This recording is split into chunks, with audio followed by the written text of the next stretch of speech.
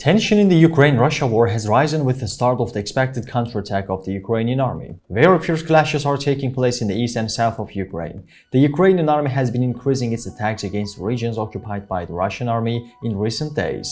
The Ukrainian army is targeting critical military buildings belonging to the Russian army.